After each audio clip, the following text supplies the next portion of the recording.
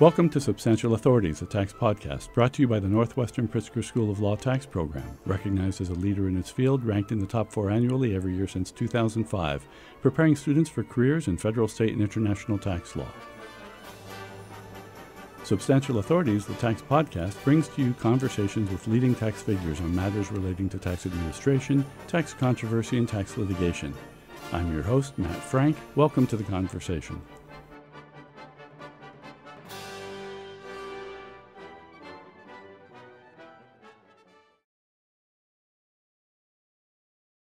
Hello and welcome to Substantial Authorities, the tax podcast.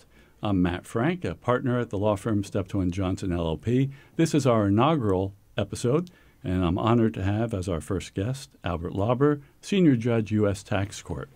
By way of introduction for the audience, I'll just run quickly through some of the milestones in the judge's professional career, leaving aside the awards and accolades he's earned.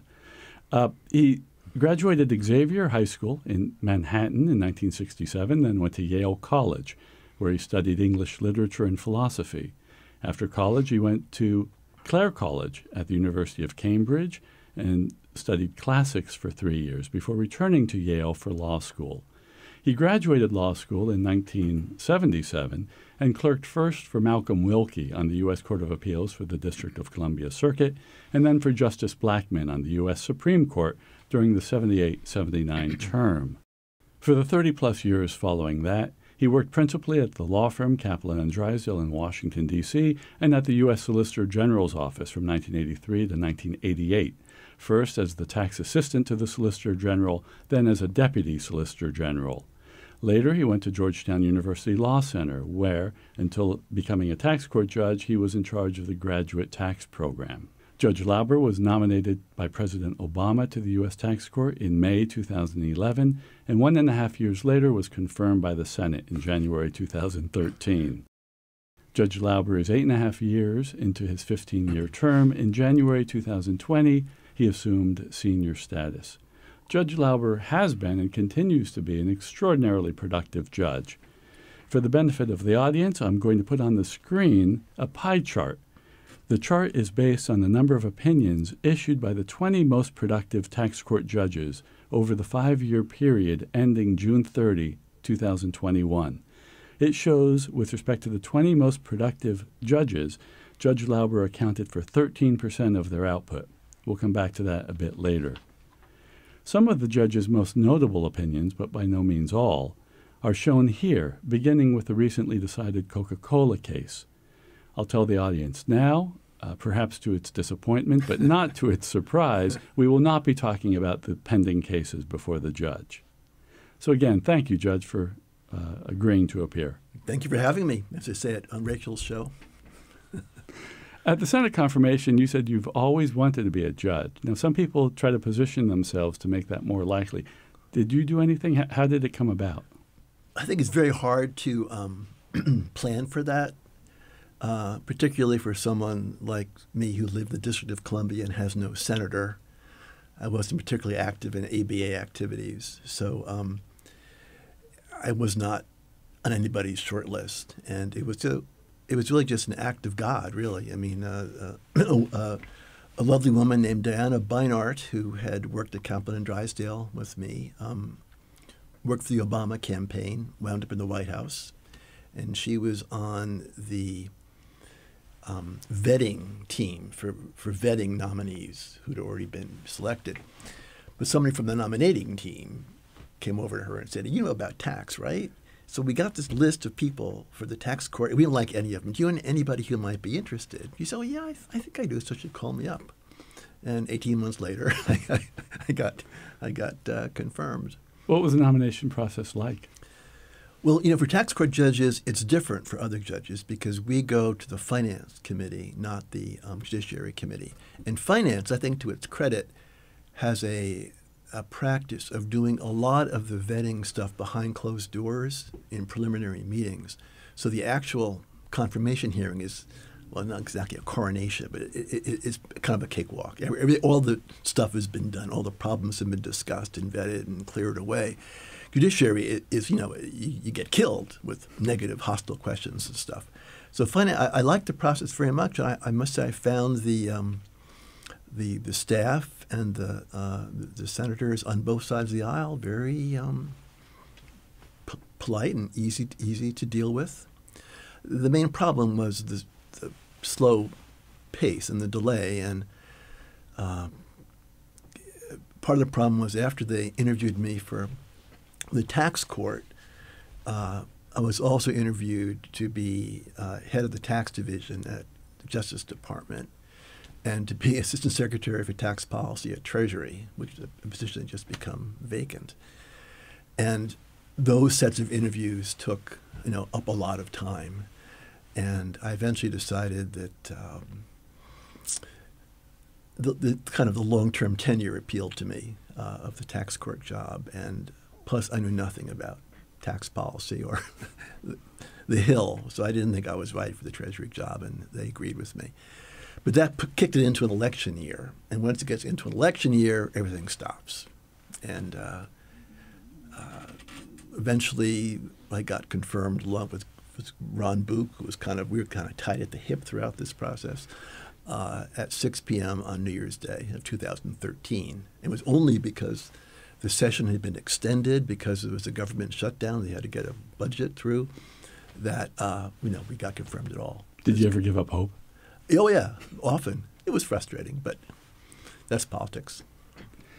At the confirmation hearing, Chairman Baucus asked you what you wanted to accomplish as a judge, and that was your opportunity, which you did not take, to talk about shaping tax law or bettering mankind. Instead, you said, "I want to be reversed as little as possible." That sounds modest or even self-effacing to some. Well, I don't think it's the judge's job to be making tax policy or other branches of government that do that. And our job is to take each case as it comes and try and decide it correctly. And, I'd like to think that, when I draft an opinion, I try and reach what I think is the correct result. And I try and write a persuasive piece of text to justify my result. And, hopefully if I've done both of those things well, I will not be reversed. And occasionally you have issues where a tax technician may think that the answer is X, but a panel of lay judges who don't know about tax and take a higher level view of the world disagree. And the cases which I've been reversed, I think there have been 3 of them, have been cases like that, where I took a very tax technical kind of viewpoint that, some lay people may have thought was resulted in a bad outcome for the taxpayer. And I got reversed 3 times. Let's go back to the beginning. So you were at Clare College studying classics, and you decided to go to law school. When did you decide that, and why? Why law school? Well, it was a complete change of course. So I was in England during the horrible early 70s when we had stagflation and economic mess and the Arab oil embargo and all the rest of it. And my plan had been to come back to the U.S. and get a Ph.D. and teach English literature. And my reason for going to Cambridge to do Latin and Greek was to study the kind of classical prototypes, Virgil, Horace, Homer, that influenced writers in the 17th and 18th centuries. And I thought it would be useful to know the classical models they were working off of and revising. But in 1973, all my friends in PhD programs liked driving taxi cabs in Saskatchewan. So I figured, no, a PhD is not the right thing. So I stayed at Cambridge actually a 3rd year beyond the original scholarship and took the LSATs and decided to go to law school. So it was I just bailed out, basically. I had no grand plan to be a lawyer at any point in my life. It just was sort of desperation economically.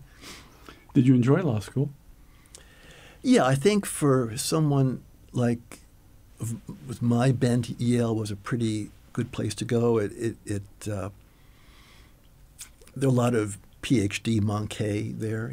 It has a lot of social policy focus, and I felt kind of like it was less of a rat race maybe than a large school with 500 people in the class would have been. the downside about Yale was that it really is a graduate school of social policy, rather than what I had thought of a law school would be. And after spending 3 years at Cambridge, carefully parsing Latin and Greek texts, where you have to get every word right, or you completely miss the meaning of the sentence. And I thought law school would be kind of like that, like looking at statutes, and it was all about the cost of accidents and who should bear the costs, and are we the criminals or are they the criminals? And so I kind of retreated to tax and bankruptcy as these kind of two code-based courses where the text was very prominent, and it wasn't like what you could get 5 judges to vote for, on a given day. It was, you had to deal with the text. And I think that's why I was drawn to tax. That and liking math, basic math. I don't do 4-dimensional space very well, but I liked geometry and algebra, and I like having things tie up. You know what I mean? I like balancing my checkbook. Probably one of the few people left in the world who still balances his checkbook. And I just like having it all, debits and credits, all add up. And I think that mindset is helpful for tax. So following graduation, you clerked first for Judge Wilkie on the District of Columbia, the U.S. Court of Appeals for the District of Columbia, then for Justice Blackmun, both appellate court experiences. How did those compare? Well, they're different in a lot of ways. First of all, Justice Blackmun had a career background in tax. He was a tax lawyer. He was general counsel to Mayo Clinic for 8 years before he went on to the Eighth Circuit. So he tended to get a lot of assignments in tax cases. Chief Justice Berger especially liked to give him tax cases. So one advantage of that was I got to write opinions in some tax cases. D.C. Circuit was very different. It was all administrative law, EPA cases and FERC cases and big FCC cases. And I found them a little less attractive. Just, the records were so humongous, and I didn't find the subject matter that terribly interesting. Another difference was Judge Wilkie was a very certain of his views. I mean, he'd been a U.S. attorney in Houston. He'd headed the criminal division at Maine Justice, and he kind of knew what he thought the answer was. And the result was he never required bench memos from us on pending cases. He would read the briefs and decide what the right answer was, and we would just write the opinion. So it was a less heavy workload. Justice Blackmun was just the opposite. He wanted a memo on everything. If there was some prisoner in Arkansas State Prison who had filed his 98th habeas corpus petition and sent it to Blackmun, he wanted a memo on that. And so, that was much more of a 12-hour-a-day, 7-day-a-week job.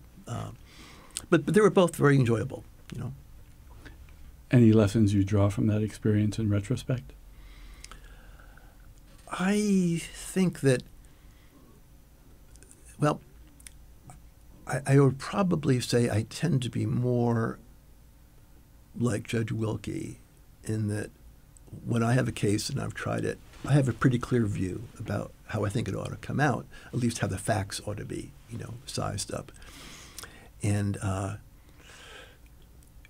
Justice Blackmun was much more open to persuasion from his clerks, I think. I mean, on most cases, he could go either way. I mean, as time went on, he formed definite views in areas like abortion and other death penalty, ultimately. But on the general run of cases, he was pretty much, he was fairly open to his clerk's suggestions, and Judge Wilkie was not that. And I guess in that respect, I think I resemble Judge Wilkie more in that I'm always willing to be corrected, but I tend to have fairly strong views, put them on paper as a basis for going forward. Let me ask you, was it a coincidence that you ended up with Justice Blackmun, or did your interest in tax somehow make that more likely than another justice? I think it was, again, one of those luck of the draw things. I applied to all the justices, as most people do. And because Judge Wilkie was a Republican, he was more of a feeder, to the extent he was a feeder to the Republican appointed justices. And I think that what helped me with Justice Blackmun was that a clerk, one of his clerks for the year I was applying, the year ahead of me, Ruth Galushan, had clerked for, was the executive editor of the Yale Law Journal. So when I wrote for her, we got to know each other very well, and I think she kind of put in a good word for me in Blackmun's chambers and got me on the short list. So I'm going to ask about a case in your persuasion, since you said Justice Blackmun was open to persuasion. Thor Power Tool was decided during the term, the 78-79 term, when you were just clerking for Justice Blackmun, and he wrote the opinion for a unanimous court. In that case, the court held that the commissioner has wide discretion under Code Sections 446 and 471. Well, he does. Read the language. So more than 40 years have passed. What can you tell us about your involvement in that? Any stories? Well, I did prepare a draft opinion for Justice Blackmun in that case. It was an interesting case. So there was no circuit conflict on this question. It was a question of inventory accounting. And what the issue was the taxpayer had written down what it believed was its excess inventory on the theory it would never sell that stuff. But it didn't throw it away. It kept it around just in case it needed it. And it took a write down for GAAP accounting, and it's a CPA signed off on that. And they took the same loss for federal tax purposes. The question was whether this loss was appropriate. And there was no circuit conflict on the question, and it was a taxpayer appeal, and there were 4 votes to grant. And normally when there are 4 votes to grant without a conflict, that suggests there's some interest in maybe reversing the Court of Appeals. But when we actually got the case, it turned out it was pretty open and shut. I think what happened was some of the kind of pro-business justices, like maybe Powell, Stewart, were very convinced by an amicus brief that had been filed at the cert stage, I think by the Chamber of Commerce, a bunch of other business groups who kind of said it's really important that we respect GAAP accounting for tax purposes and keep it all uniform, and they found that kind of persuasive. But when we actually got into the law, looked at the regulation, the code and regulations on this, it's pretty cut and dried that GAAP accounting does not govern the tax outcome. And there was an amicus brief filed on the government side by a couple of law professors making that point very forcefully, which I found quite persuasive. So on amicus briefs, there have been some recent transfer pricing cases in which there have been a lot of amicus brief or amicus interest. What's been your experience as a judge in terms of the value of an amicus brief? When do they have value? So I find that amicus briefs are least valuable where they're just Me Too briefs. When somebody from the same industry files a brief and says, yeah, I agree with the taxpayer. I mean, that has very little value. I would say the most persuasive briefs often are filed by law professors or other people who don't have a financial interest or axe to grind in terms of the outcome. For example, the brief in Thor Power Tool on the merits that I found persuasive was filed by Calvin Johnson and another law professor. And on the government side, it made the point that GAAP accounting is a lot more loosey-goosey and flexible than people think. And they quoted somebody saying, GAAP accounting means somebody got away with it, and that you can't have that sort of standard for taking deductions and losses for federal tax purposes. And so one of the main points we made in the draft was that financial accounting and tax accounting are very different purposes. I mean, financial accounting is designed to protect shareholders and bondholders, from being misled. And so understatement of income for the corporation is kind of a goal, whereas understatement of income is not a prime goal for tax accounting. And I think that point persuaded several justices who voted to grant certiorari to sign on to the opinion and make it unanimous eventually. Did the Supreme Court take more tax cases back in that day than they are now? Oh, yeah. If you go back to the 30s yeah. and 40s and 50s, they took dozens and dozens of tax cases. I mean, in part, the tax law was not as old then. I mean, more things were new and undecided. But I think it's more, way back then, they would take 170 cases a year, and they would take cases just because they were important. They thought they were important to the economy or to society, to businesses, whatever, and they would help dispel uncertainty. And they did not insist on a strict, literal circuit conflict in order to take tax cases. Over time, I mean, now they take, one tax case every third year, maybe? And I think it's because they ignore conflicts often now. And I don't know why it is they think that the 65 cases is enough for 9 justices, each of whom has 4 law clerks. I don't understand why their caseload has shrunk so much. I think it's a notion that the court should do less rather than more. And I think, 50 years ago, the court thought they should do more rather than less. In your confirmation hearing, a question was put to you about what part of the Internal Revenue Code you might change if you had the power, the emperor's pen. Are there issues now in lower courts that you wish most the Supreme Court would take and address?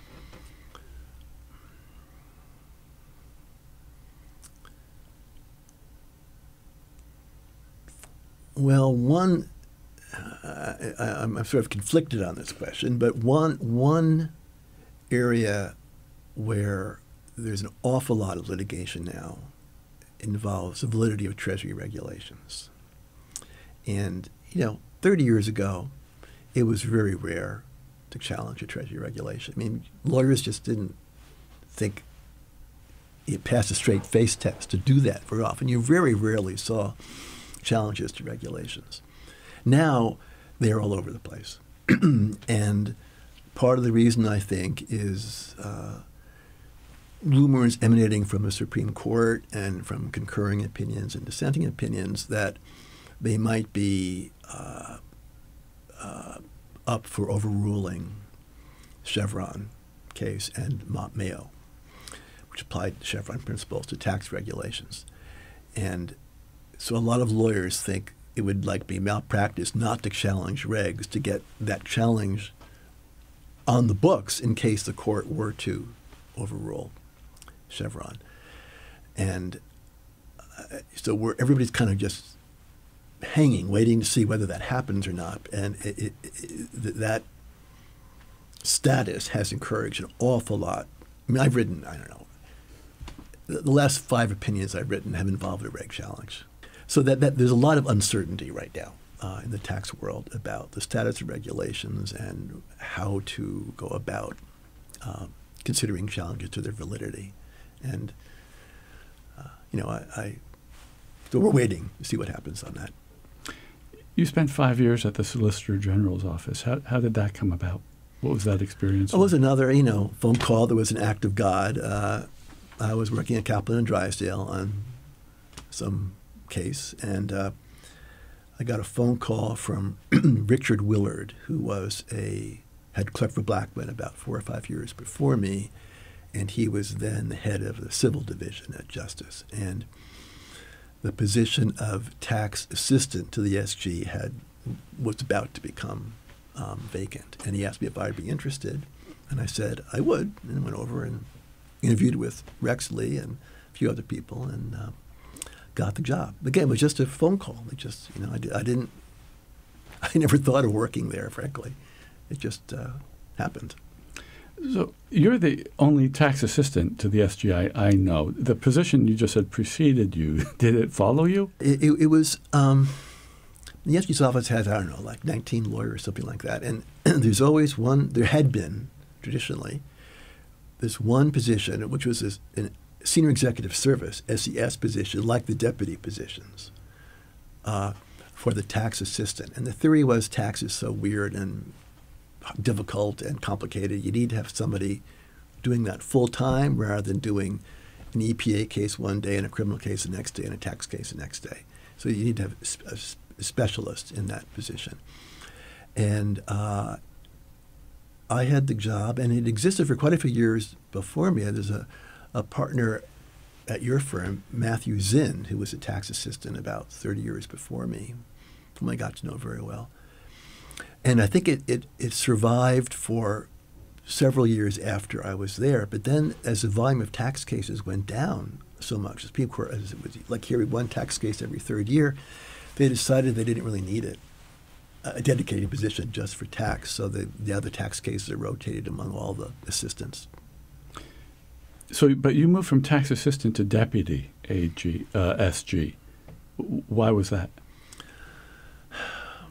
Well, it was a lot of maybe politics involved in that. You may remember Ed Meese was not the most popular attorney general in certain circles, and he ruffled quite a few feathers. And there, at one point, was you might call it a mass exodus of top people from the SG's office. Ken Geller, Andy Fry, who were both deputies, and a couple of assistants, all left together en masse and joined a law firm. And because of that, and because morale was generally kind of bad in the SG's office at that time, the Solicitor General, who was in, Charles Freed, thought it was important to promote somebody from within to kind of, make people feel that, their concerns were taken seriously. And I think I was fairly well liked, among the assistants. And I think that was the main reason. I mean, I was not the obvious person to pick, because I was a tax guy. I mean, I kept the tax division when I was a deputy as part of but I also got the civil division. I knew nothing about, government contracting or personnel actions or anything. So I was not the most perfect person for the job, but I think it was important. Charles thought it was important to have someone from within be brought. And I had done quite a bit of work outside of tax in sort of sensitive cases. There was an affirmative action case involving that had been kicking around on remands, the Court of Appeals, up and back from the Supreme Court for like a decade. And Paul Bator, who was the political deputy, asked me to help work on that case, because the government had changed its position. And whenever they do that, they feel very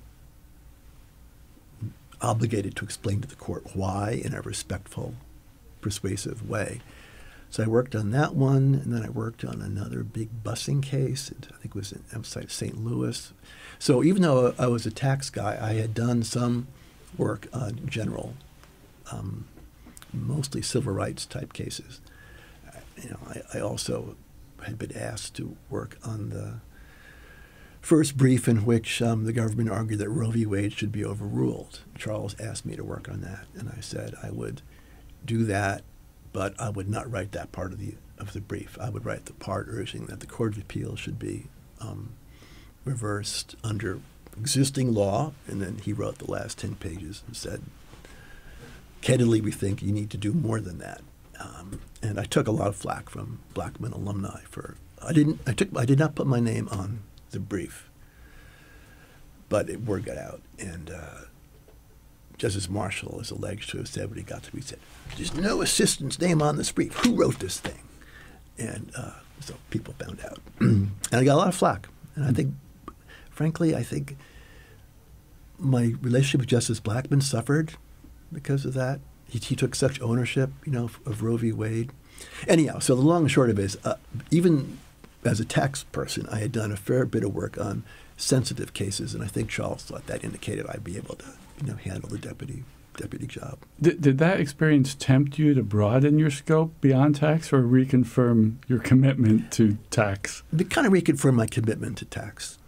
I just feel so much more comfortable with these 2 volumes of the code and these 6 volumes of the regs. Well, now it's 4. They've shrunk. They make them the bigger pages. It's kind of my security blanket. I feel that there's an answer in there somewhere, most likely, unless you have some doctrine overruling it.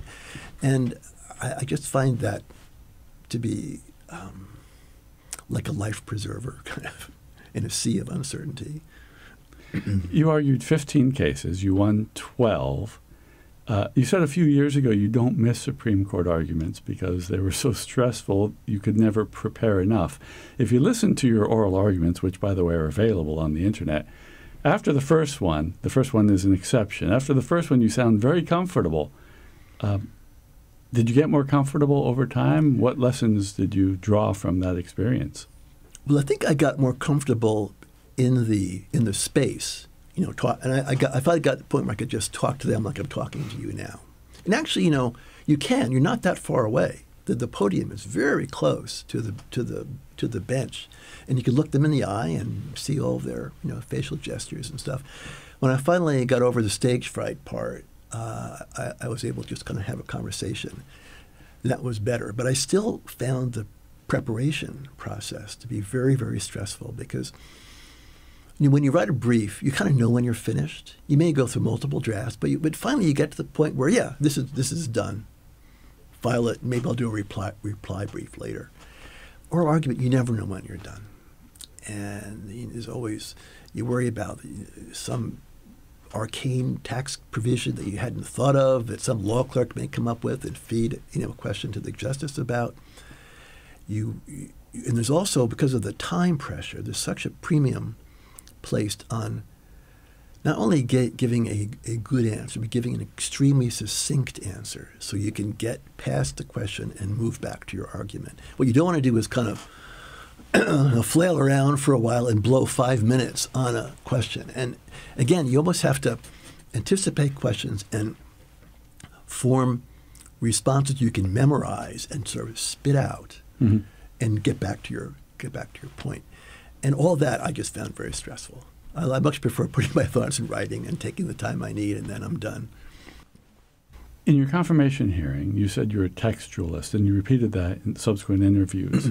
But Justice Kagan said in 2015, we're all textualists now, which makes you wonder what the word means or if it means anything. What does it mean to you, and what does that mean for litigants appearing before you? Well, I think Justice Kagan is right. Now, any judge who's connected to the real world, if you have a case about statutory construction, you start with the statute and you pay a lot of attention to the statute, the words of the statute, the context of the provision, how words in that provision are used elsewhere in the same law, that kind of thing. And that's clearly a good thing. I mean, I think there were some Supreme Court cases from the 60s and 70s that jumped kind of to policy and, what Congress's intent. And Congress intended the good policy, and good policy would be like this, so that's how we're going to construe the statute. And those cases were, often not as well tightly reasoned as they should have been. So I think it's good that there was a reaction against that. And you really do have to start with the statute. The question is whether you end with the statute. And that's where I part company with what I call the radical textualist, like Justice Scalia became toward the end of his career, who said legislative history is irrelevant. And to me, that just sounds crazy. I mean, nobody in Congress reads the actual bill. If you look at the bill, it says Section 14,220, amend Code Section 8,520 by adding a new subsection Q.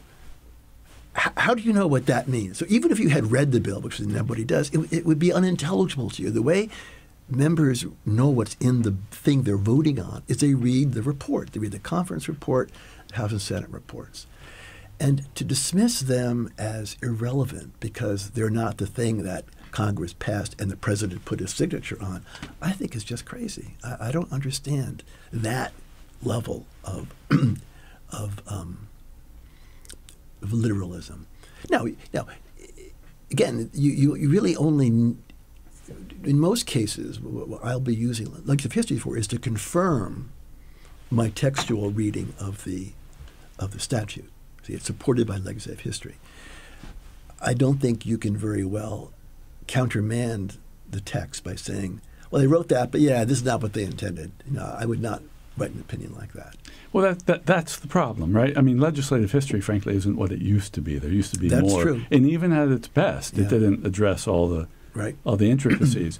So you've got, I mean, you say you don't sort of countermand the text because you don't think it's good policy. On the other hand, you may come to the conclusion that it's just weird that the text would lead you to a place and you have trouble thinking that the legislator intended it for, if it had even thought of it, that it intended it. Well, it's interesting. You know, I think the scenario you're positing where you have the text taking you to a very anomalous position, and like I said, history that maybe countermands that. That's a very unusual scenario. But it does come up occasionally, and I had a case a couple of years ago called Borenstein, which presented exactly the problem that you're raising. And it involved the limitations period within which we could find an overpayment and order a refund to a taxpayer. And the code has a period under which the return must have been filed for the court to be able to do that. And it's jurisdictional, basically. And Congress had amended that provision to overrule a Supreme Court decision in the government's favor to afford a more liberal filing period for taxpayers in order to be able to get a refund in our court. But it was a terribly drafted statute. And while it kind of solved the problem they tried to solve for most taxpayers, the case I had presented this weird situation where this woman had paid a bunch of tax by the April 15th. It requested an extension of time to file the return. But she failed to file the return by the extended due date. And given this odd concatenation of facts, her case fell into what her lawyers, I think, brilliantly called a black hole in our jurisdiction. So read literally, we had jurisdiction to order a refund if she had filed her claim return within this like three plus year period. Then there was a 6-month gap when we wouldn't have jurisdiction. Then it would pick up again and we would have jurisdiction. And this was pretty anomalous, no question about it. But both my law clerks thought we should rule for the taxpayer because they thought this was just a ridiculous outcome. But I wrestled with this text and applied normal rules of English grammar and syntax and ordinary rules of statutory construction about what terms modify the nearer rather than a more distant term. And I concluded that the government was right, that there was this hole. And then I had to decide whether is this absurd? Because I think most judges, including me, even if you're a pretty firm textualist, you will have an escape hatch if the construction you are adopting is absurd. And there's case law going back to 1900 on that in the Supreme Court. And I said, well, it really isn't absurd. It produces an anomalous result on the peculiar facts of this taxpayer's case. But in the generality of cases, it solved the problem that Congress wanted to solve. It extended the filing period, limitations period for most taxpayers. So what we have here is really a gap. I mean, it's an imperfect statute. It's not an absurd one. It's an imperfect statute that left a gap into which this woman unfortunately fell. And the answer we usually give to that question is Congress should fix the statute. Now, I'll admit I got reversed by the Second Circuit on that case, and they found a way. The kind of critical thing was there was a phrase, time to file with extensions. The question is what with extensions modified. And I said it modified the word immediately before it, phrased me. And the Second Circuit, well, no, really modify something 22 words before it, and they were able to find a way to rule for her way by doing that kind of dance with the statute. And I understand that. I mean, there was a panel of non-specialist judges. It illustrates a point we were discussing earlier that I took what I thought was a tax technical result, and then they took a more of a common sense, high level approach. And I didn't mind being reversed on that one. Well, let me ask you. What you've just described is, you just described a situation in which applying the law literally created a hardship for a discrete population, but not havoc for the system. Yeah, right. So, is the lesson you take that you'll be a textualist, you'll be a literalist, and force Congress to do a better job when the stakes are low, but you will offer a remedial interpretation if you think holding Congress to its words will create havoc? I think I wouldn't put it that way. I do think courts have an obligation to consider the real world, consequences of their opinions. But whether that would be enough, if we thought they were dramatic, to require us to ignore the meaning of a statute, I think it depends a lot on your role. I don't think that a trial judge should do that. If the people upstairs want to take a different point of view, I think the trial judge, particularly on the tax court, owes the appellate court and the Supreme Court, your best shot at what the technical right answer is. And if they think the consequences are too severe and we're going to have a third Great Recession, they can do what they think they need to do. But I think it's not really for the trial judge to anticipate all that and up front. So when you were nominated and confirmed to the tax court, is there a tax court school that they send judges to learn how to become a judge? No, there's no school that we get sent to. I think there still is a kind of a school that all confirmed judges can go to, and a lot of district court judges go to that, and they focus heavily on the rules of evidence and the criminal procedure, which may not be second nature to a lot of lawyers who get confirmed to trial judge positions on the district courts. In our court, we don't have any juries. We don't have any criminal jurisdiction. And the rules of evidence are less often dispositive because virtually most things are stipulated, in our court. So you don't have hearsay problems the way you do otherwise.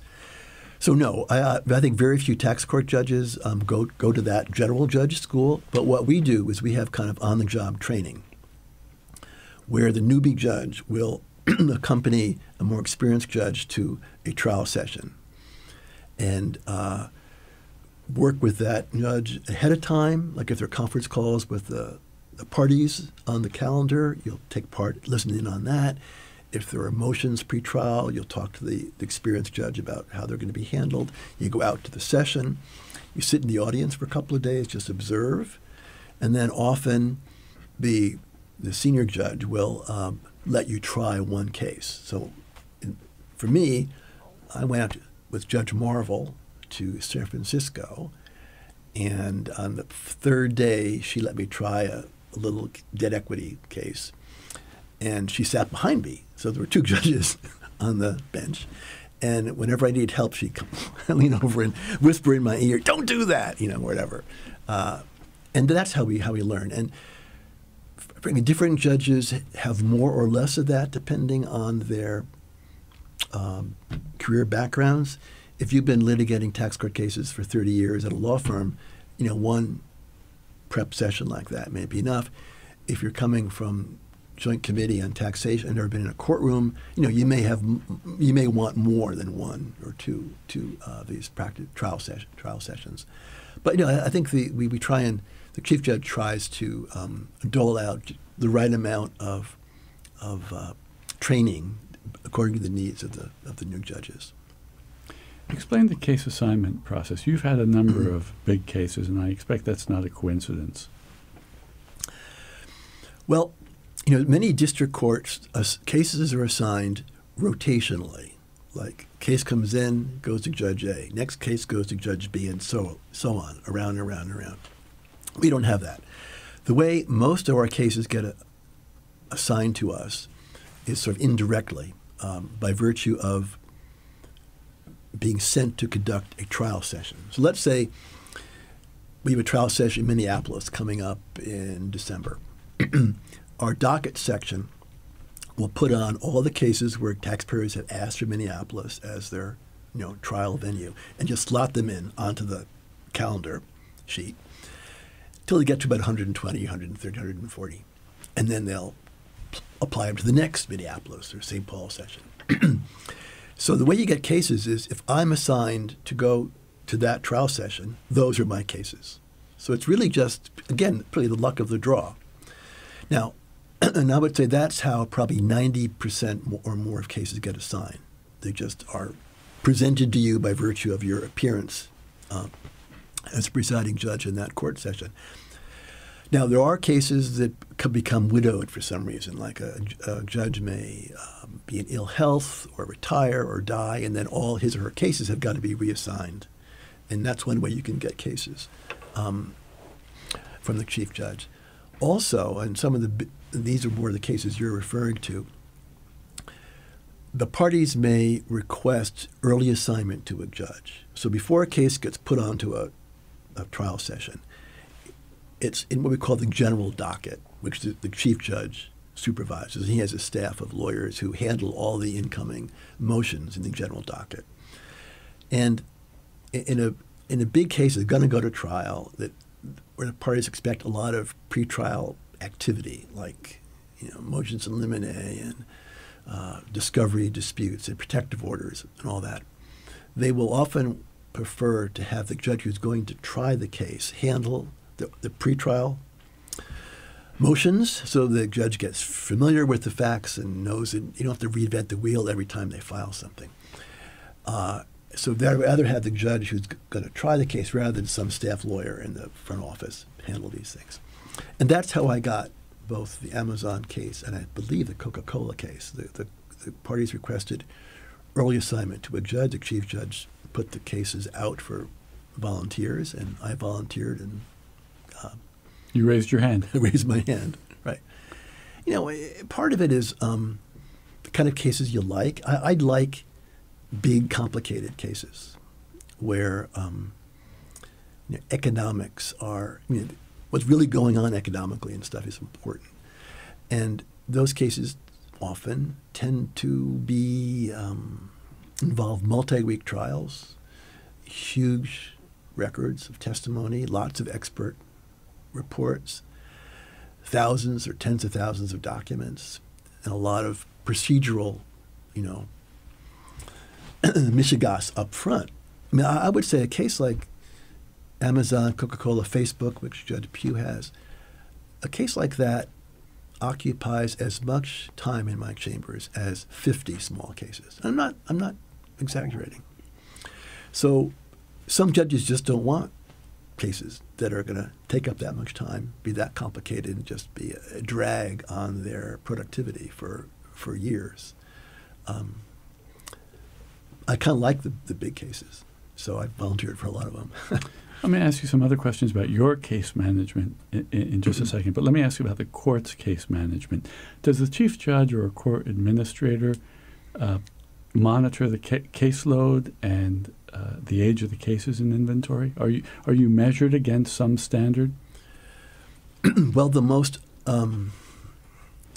obvious kind of standard is what we call our quarterly reports. So in every calendar quarter, each chambers must submit to the chief judge a report of all their cases in their inventory and the status of those cases. And the first form of that report is called the one-year list. And these are cases that are more than 1 year old without having an opinion be produced yet. And that all the judges receive a copy of that form. So you know when your colleagues have gotten way behind. And while I've been on the court now for 8+ years, some judges routinely have no cases on the 1 year list. Some have had as many as 20, 25, or 30 on the 1 year list. Some of them as much as 6 or 7 years old, which is, bad for a lot of reasons. The parties don't receive justice.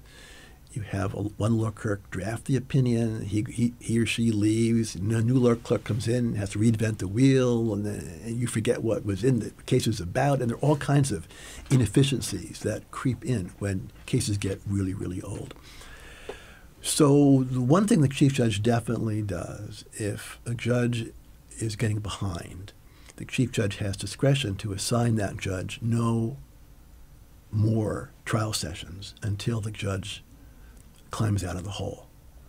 So that means you just don't go out on trial. You spend your time in D.C., in your chambers, working on opinions to get caught up. And I think the chief judges have been quite good in using that authority to try and get judges to be more current.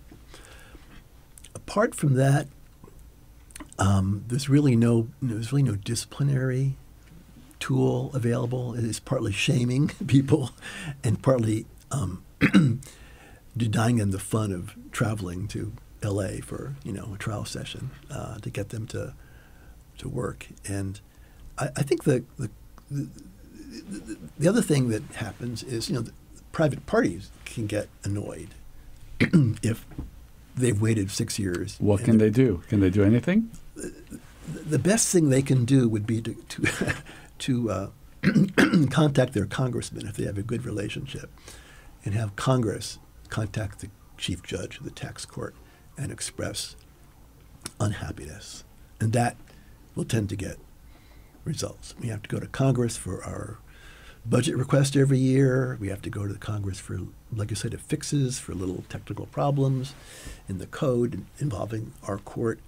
And we never want Congress to be unhappy with our court. So if that was what I would advise people, if they, it does no good to call the judge and say, where the hell is the opinion? You know what I mean? That's not going to get you anywhere. But if pressure comes in to the chief judge from Congress, that could have an effect. Let me ask you about your chambers. So how many law clerks do you have? How long a term do they serve? Where do you get them from? So we'll have JD and LLM students watching this. Talk about that. Well, I have 2 law clerks. Normally, when you turn 70, become a chief judge, you go down to 1 law clerk. Senior judge. Senior judge. What did I say? Chief. Oh, yeah, right. Sorry. Senior judge. You go down to 1 law clerk to reflect what is usually a reduced workload. Because my workload has not really reduced, the chief judge allowed me to have 2 law clerks for this cycle and the next cycle. So I always have 2 law clerks. I typically gotten most of them from the tax LM programs. But, it's not, one of my current clerks, Elizabeth, went to Yale and clerked at the First Circuit before coming to clerk for me. So there are various paths. I also have 2 judicial externs every semester, typically from a D.C. law school, who get academic credit for 2 credits for working on stuff, and then they work with the law clerks under their supervision and produce copies. So every semester I've got 4 people pretty much producing material for me, and during the summer we often can get a paid intern who will work a 40-week session during the summer. So I have a larger than normal staff, I would say, and that helps explain the productivity you mentioned earlier, I think. How do you run your chambers? I try to make the experience resemble what a young lawyer would find at a top law firm.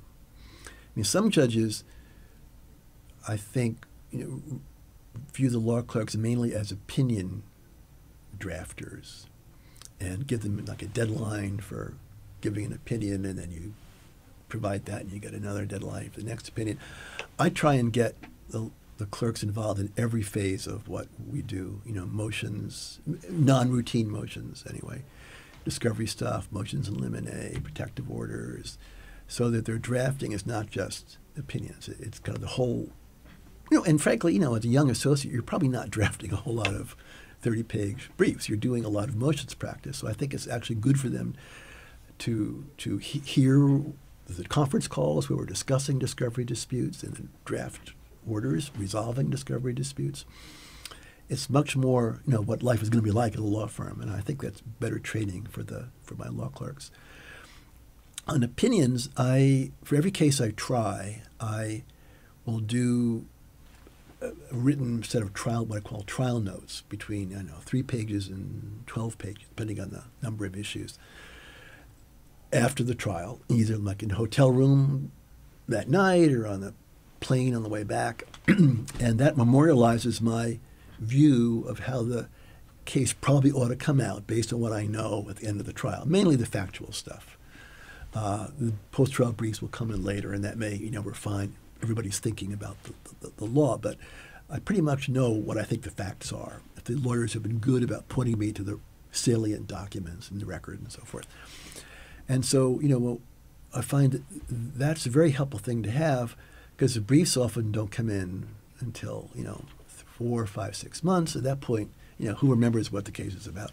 So I have my contemporaneous trial notes that I can review and the law clerk can look at when beginning to draft the opinion. So you have my trial notes and you have the briefs and you kind of compare them. And that kind of gives them a roadmap of how to draft the opinion. I think it makes the process much more efficient. When I then get a draft, I'll review my trial notes, make sure, see if there's, similarity between the two. And it enables me to get the draft reviewed and out to the chief judge much more quickly. Some judges, I think, and this is equally defensible, want to get a completely unvarnished, objective view from the law clerk about how the case should be decided. And so they don't tell them how they're leaning.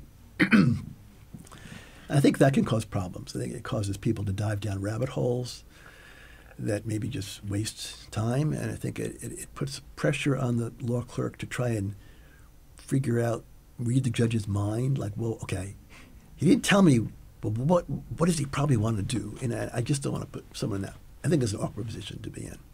No, I write trial notes, and if the lawyer tells me, no, I'm sorry, the cases are against you, fine, we'll flip it around. But I do think it's good to have a starting point against which the law clerk can assess the law as set forth in the briefs and in the cases. And then, I'm perfectly willing to change my mind if I'm wrong. You anticipated a question I was going to ask, but let me ask it more fully. So, it's typical in criminal trials and many civil trials. The evidence is put on, the jury deliberates, and comes back within a few hours or a few days with a verdict, while all the evidence, all the witness demeanor things are still fresh in the mind. It's typical in a large tax court case, as you said.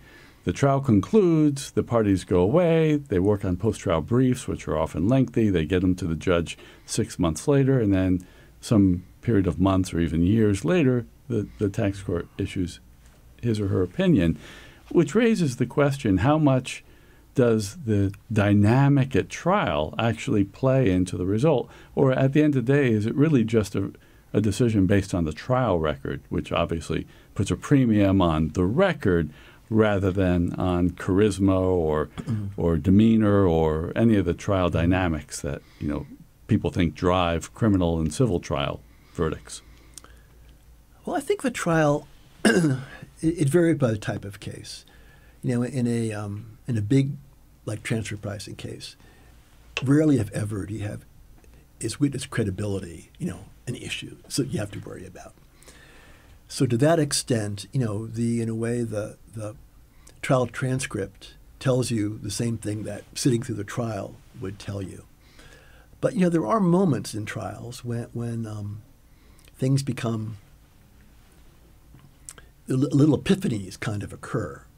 That if you weren't there in person, you might not be struck by the importance of an admission made or a document. And if you're just after the fact reading a 4,000-page transcript, you might miss that kind of thing.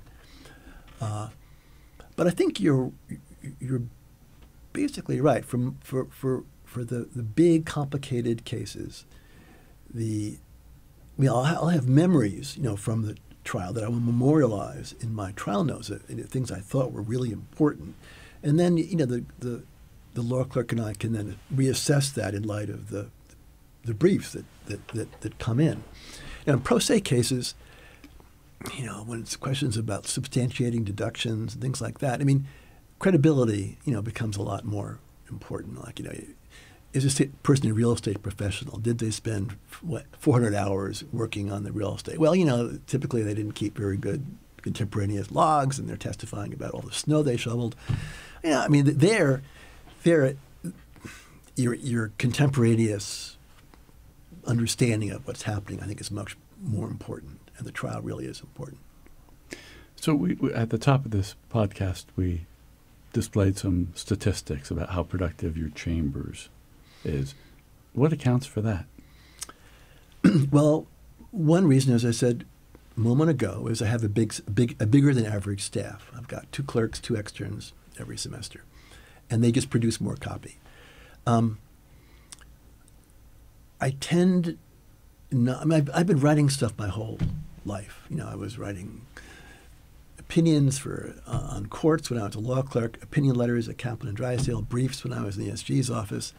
So I don't have a whole lot of writer's cramp, I guess. I feel pretty confident. Once I've determined what the right answer is and the right analysis is, I feel very confident in being able to get that written up without going through 7 drafts. Pretty much I get a draft from my law clerk, reread the briefs, edit. I edit a lot. I mean, I change most paragraphs. I reorganize things, and I'm a pretty heavy editor. But pretty much when I've done that and send it back to the clerk with, I'll leave brackets. Can we say this? I'll find better site for this, and I'll leave little instructions embedded in the text for the clerk, and the clerk will do that, send it back to me. I'll reread it, and if it sounds good, off it goes to the chief judge. So we can turn around a 10-page opinion in a couple of days once I get the draft. 40-page opinions tend to take a little longer. So that's part of it. The other reason for the productivity, I think, is my style about when I write opinions. A number of my colleagues will be inclined to dispose of a summary judgment motion, even when granting it ends the case, by order rather than by opinion, which is perfectly appropriate. So if you just do it by order, it doesn't get picked up in the opinion calculator. My view has always been that if I'm drafting a piece of paper that's going to end the case for the party, I think they're kind of owed an opinion. Usually be a memorandum opinion, it may be a summary opinion if it's small tax case. But I generally tend to write opinions, and even in fairly routine, like collection due process cases that tend to be somewhat formulaic. Many judges will do those by order, and I usually tend to write an opinion. So that's pumped up my number of opinions a bit. Some of your opinions, like those of other judges, are long, particularly in the transfer pricing space. It's typical, or at least not uncommon, to find transfer pricing opinions that are 40 to 50,000 words. Now, for perspective, Brown versus Board of Education, including footnotes, was 3,800 words. So which was a lot more consequential case than a transfer pricing case. But the transfer pricing case are more than 10 times the length. Do they have to be so long? And who are you writing for? Are you writing for the litigants or the Court of Appeals? Both. But I think mainly for the Court of Appeals. I mean, transfer pricing often is extremely fact-intensive. And what gets deference in appellate review are your findings of fact. So as you know, our opinions are broken into findings of fact and opinion. And you want to get clearly erroneous review for the stuff is in your findings of fact. And the findings of fact need to be comprehensive. And then you're going to be using your findings of fact again in the discussion section, in the opinion section, in advancing your legal arguments. So you want to make sure the facts are the way you want them when you use them later in the discussion. So yeah, I think an Amazon and Coca-Cola statement of facts was 80, 90 pages in both. But in each case I had a 7 or 8 week trial, 8 to 10 hours a day. I had, 20, 30 expert witnesses who filed opening reports and rebuttal reports and testified. Tens of thousands of documents. And there are a lot of facts that need to be covered. And if you don't put them in there, you don't get the deferential review when the case goes up on to the Court of Appeals. Now, I think you'll agree that Supreme Court opinions in general have gotten a lot longer than they used to be. If you go back to the 1920s, there were 3, 4. Holmes wrote two-page opinions, right? And they've generally gotten longer, probably because there are so many law clerks who have nothing else to do except write long opinions. But I think in transfer pricing particularly, it's not really just that the job is expanded to fill the number of people available to do the drafting. I only had one law clerk work on for the most part on those two big cases. It's just that when you have a really important case that's kind of a bet the company case for the taxpayer and litigation priority for the IRS. They each have teams of 20 lawyers. They make a lot of arguments. They just make a lot of arguments and sub-arguments and alternative arguments and second alternative arguments. And you got to address all of them. Because one way to get reversed is not to address an argument. And they go, people say, he didn't even look at this argument. He didn't even mention it. He remand, So I think it is.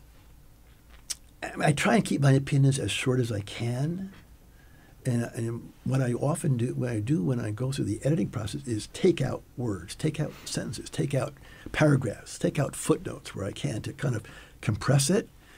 But there were so many issues in the Coca-Cola case that had to be decided, and sub-issues, and Amazon and the factual questions about the decay curves for their software. I mean, it's with 5 experts testifying about that, each having a 70-page report, it's just a lot of stuff to cover. So you mentioned litigants make a lot of arguments. Let me ask you a question about that. Did you have experience in private practice where you would win on your second best argument and lose on what you thought would carry the day? And I think some litigants worry about presenting a lot of arguments or arguments in the alternative. On the one hand, they don't want to miss out on an opportunity. On the other hand, they don't want to seem to lack confidence in their primary position.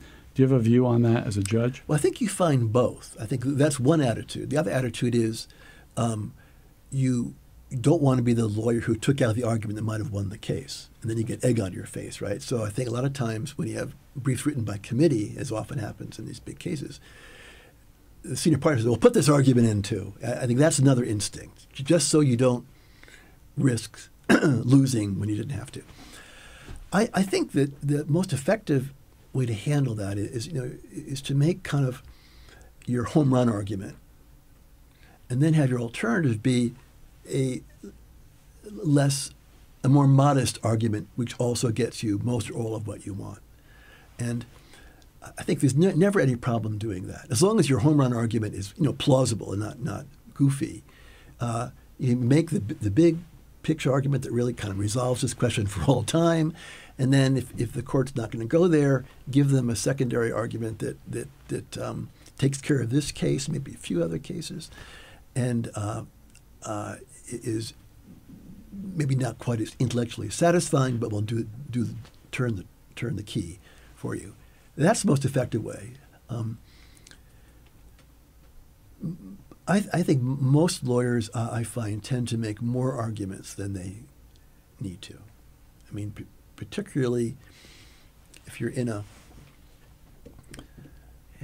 an area of law that is under development, like I would say the conservation easement area right now, where there's a lot of litigation and probably will keep being a lot of litigation. Lawyers are just arguing everything, because they know the case could go on appeal, and you never know what argument's going to prevail ultimately. So I think when an area gets very highly litigated, lawyers tend to make kitchen sink type briefs, just throwing everything in. And that's a natural instinct, because there's uncertainty. You don't know what's going to happen on appeal or go to the Supreme Court, and you don't want to be the guy who didn't make the argument that turns out to be the winner eventually, Is there any prejudice to doing that, though? I don't think so. I think courts understand what's going on. typically. Litigators sometimes worry that if the opposing counsel struggles, the judge may step in to assist and then get invested in the side that he or she's assisting. Did you encounter that as a litigator, and does it affect how you conduct yourself as a judge? Well, I do ask a lot of questions from the bench, typically, at the end of a witness's testimony. But I've never felt that it's because the lawyer has somehow failed or come up short. It's just things that I would like to explore more. And I'm pretty even-handed, I think, and I'll ask questions. I'll ask each side what I think the tough questions are. And some witnesses get escape with no questions at all. Other witnesses I ask a lot of questions of, particularly experts. When expert does a report, in any kind of complicated financial type question or transfer pricing, or the expert's kind of building a model to produce a result, and they're making all these assumptions and estimates and at various stages of the analysis, and depending on the soundness of those assumptions, you can come out with the answer of 2 or 200. You know what I mean? If there's a bias at each step, you get further and further and further away from the mean. And I study expert reports really, really thoroughly, and I will often quiz the experts. Okay, why did you assume that here? It seems assumption is very favorable to your client. Why did you make that assumption? And there's a lot of questions like that I'll ask. What's your attitude about expressing settlement views from the bench? I would never express a view using the word settlement. I mean, we're never supposed to be aware of settlement discussions the parties may have had earlier, and often they have. If they've gone to IRS appeals, they will have had. And I always have to shut that down. If often the taxpayer will want to tell me what he got offered by the appeals officer, and no, I don't want. I can't hear that. So I keep settlement out of the discussion altogether. I will sometimes, in a conference call before a trial session, if I sense the one party is being intransigent, I may say, well, you got to think about this, right? And try and give them a little nudge. Mm-hmm. Not that I'm proposing any particular settlement, but I'm trying to get both sides to be reasonable and understand that they have hazards of litigation. So that's kind of a soft sort of push toward settlement. Different judges some judges are much more aggressive in pushing towards settlement. I'm probably in the middle. At the end of a trial, and this isn't really about settlement, but I often give quite expansive discussion of what I would like to see in the post-trial briefs. If there are particular issues that I think are really important, I want them to be addressed, and if there are particular problems with the evidence, I will point that out. So I do like to give a lot of direction. Now, this may occasionally prompt a settlement, but the main thing is to get briefs that are as responsive as possible to what I think is important. So the experience of having a judge ask the litigants, what is this case doing in my court, is not an experience that you provide to litigants. No. I mean, there are some judges who will essentially, if it's a pure substantiation case, the only question is, can the taxpayer verify their car and truck expenses and their supplies expenses on Schedule C? I mean, many judges say, look, I'm not going to try this case. This is ridiculous. Either you got the substantiation or you don't. And if you don't, you're going to lose. And you're going to lose whether you're before me or whether you're before the IRS. So you work this out. And again, there are degrees of severity of that approach. Right. I will never say once we're in court, right, this case should not be in my courtroom. A charge is commonly made that people change after years on the bench. They become more comfortable with their authority, less modest about their role. Have you seen that in judges, and do you see that in yourself?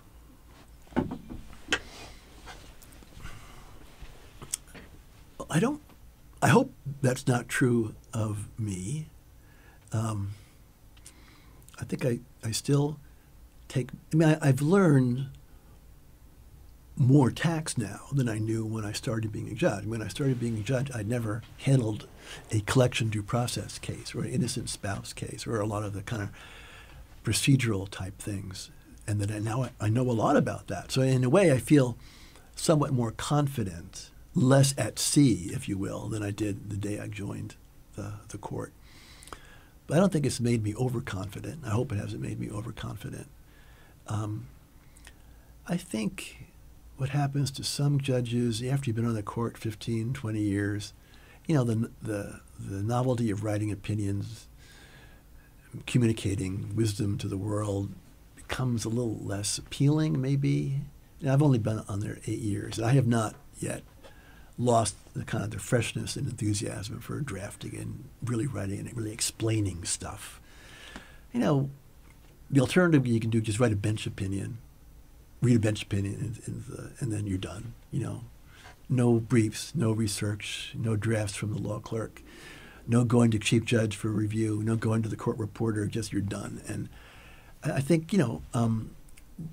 one way of controlling your workload is to do, a lot of bench opinions, and you don't have as much to do. I still like writing the official opinions. As we both know from our days at our law firm, the rule was you have to have 2 pair of eyes in everything that goes out of the office. And I like having the chief judge and his staff look at my work. I like having the reporter correct all my typos and citation errors, so that what goes out to the public is as good as it can be, really. And I haven't lost enthusiasm for that yet. Maybe I will at some point. I don't know. So, a word more on your senior status. You took senior status when you turned 70 in January 2020. You said normally the consequence is that you lose one of your clerks, but you are as active and as productive as before. In practical terms, what does it mean to you? To be a senior judge? Yes. Well, the only literal difference is you can no longer vote in court conference. So court conferences are kind of en banc type procedure where the chief judge will refer we call them reports, draft opinion by a judge, to all the judges to reconsider. And this will be true, for example, if the authoring judge proposes to invalidate a Treasury regulation, to overrule a prior tax court opinion, if the authoring judge disagrees with another circuit to which appeal does not lie. There's a kind of automatic cases that go to court conference. And the case goes to court conference, the only people who are allowed to vote yea or nay would be the regular judges, non-senior judges, and if the author is a senior judge, he or she also gets to vote. Otherwise, you lose your vote.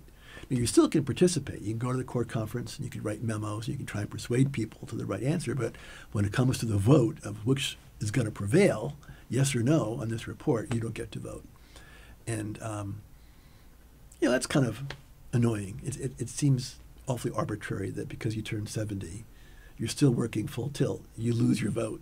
And in a way, you'd like to think that the more senior judges who've been at this for a longer time have a lot of experience and wisdom and knowledge of tax law, and they don't get to vote, but a judge who just got confirmed yesterday does. And, it seems a little odd, but that's how the Revenue Code has structured our existence.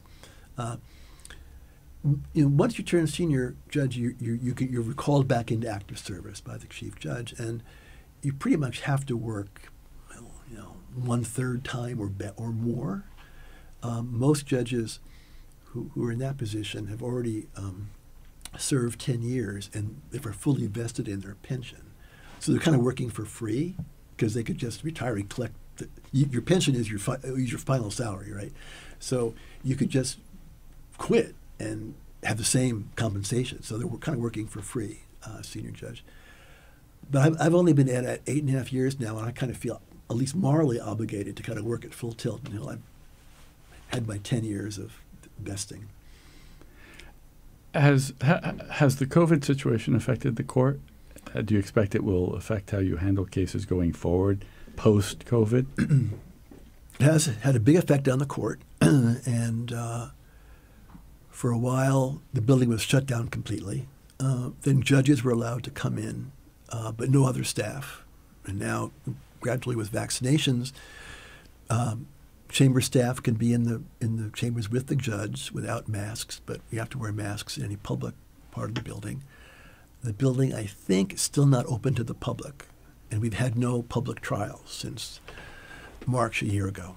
All our trials have been done remotely by ZoomGov, which is kind of a more secure version of Zoom that everybody else has been doing for birthday parties and family gatherings.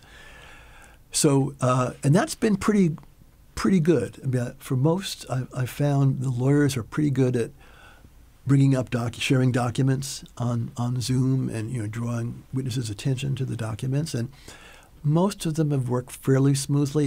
It's kind of hard to do a really huge case that way, but 1-2 hour trials are not that difficult.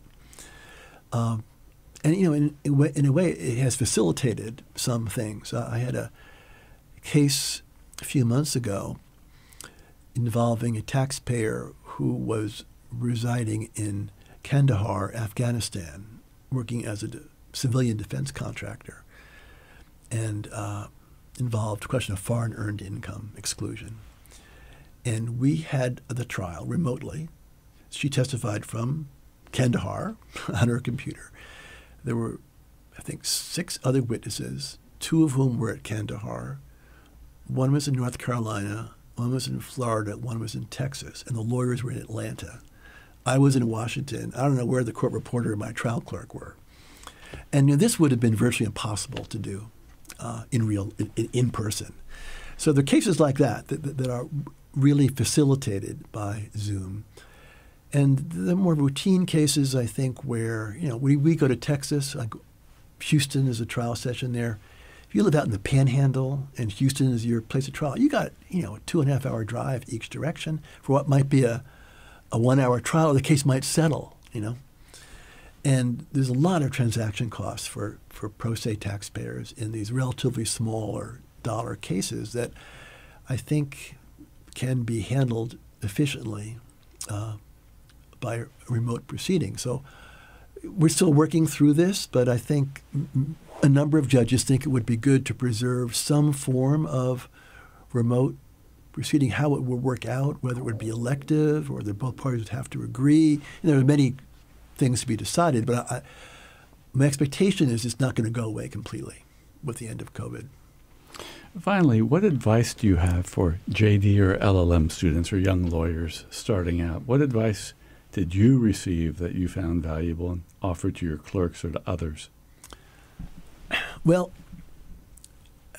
my advice is conditioned in part by what I explained to you about how I got the jobs that I've had, which are all just acts of God, pretty much. And I think it's a mistake to try and plan, where you want to be in 20 years and then to try and chart a path to get there and what jobs you need to have and who you have to, please and all the rest of it. Because life is just too unpredictable. My advice would be just to take advantage of the best opportunity that is presented to you at any point in time and do your best possible job at that. And that will lead to something else. You don't know what it's going to lead to, but it'll be something probably better and higher up the food chain. And it's a mistake to hold out for the perfect job and disdain jobs you think are not quite good enough for you.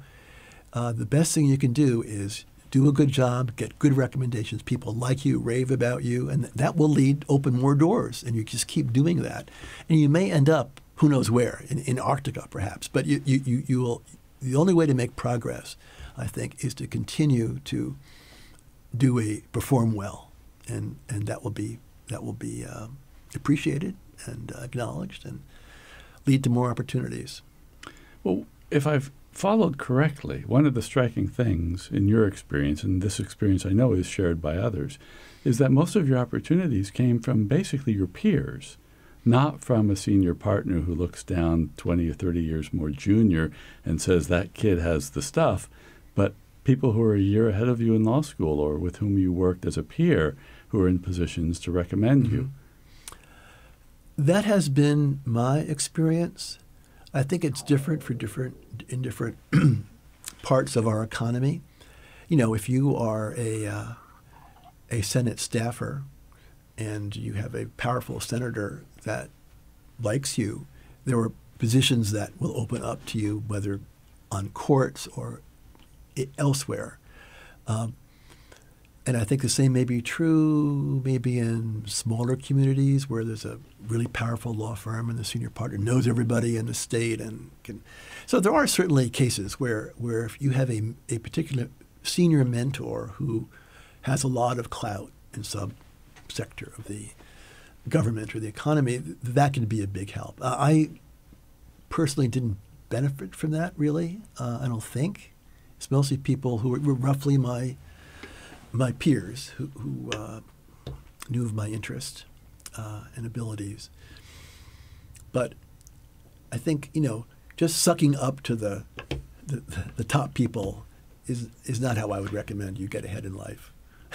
Well, it's you put it in such an uncharitable way. Of course, you want to do good work for other people, but I think one of the lessons is to be respectful of your peers, to be helpful to your peers, to be known as someone they respect and like working with. Yeah, and a team player, right. A team player. I think that's true. I think it definitely is true. And your subordinates as well, you know. They talk among I guess themselves. the conclusion is we have to be nice to everybody. Right. Well, it's not a bad prescription for life to be nice to everybody. Yeah. Well, Judge, thank you so much for being our guest. We'll leave it there. I want to thank Judge Lauber for being the guest on this podcast. This is Matt Frank. Until next time, thank you for listening.